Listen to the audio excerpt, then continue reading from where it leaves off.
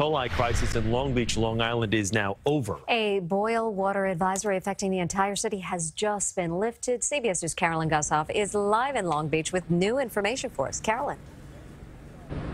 Good afternoon. After a harrowing weekend here in Long Beach, that's right, the boil water advisory is off. Health officials delivering the welcome news in the city of 35,000 just a short time ago.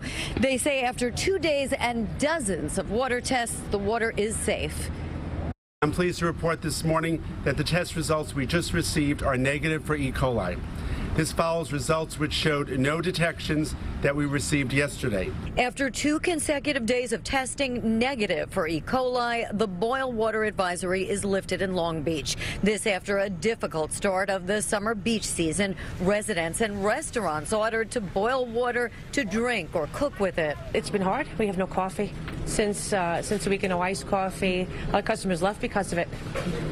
So we lost a lot of business, unfortunately. We have a 1.5-year-old son, Lucas, as you can see here, and he has been bathing in boiled water for the past 2 days, which is either too cold or too hot and uncomfortable. The advisory issued Friday when E. coli was found in the public water supply. 3 Long Beach elementary schools, East, West, and Lindell, shuttered today. School officials said the closures were out of an abundance of caution since there was no guarantee of proper hand washing among students. Alexis Pace says her daughter was diagnosed with possible E. coli infection. Extremely ill. She was in the hospital treated for dehydration. She is home, but she cannot get off of the toilet. But where the E. coli came from, officials say we may never know. Efforts to pinpoint the source are still underway.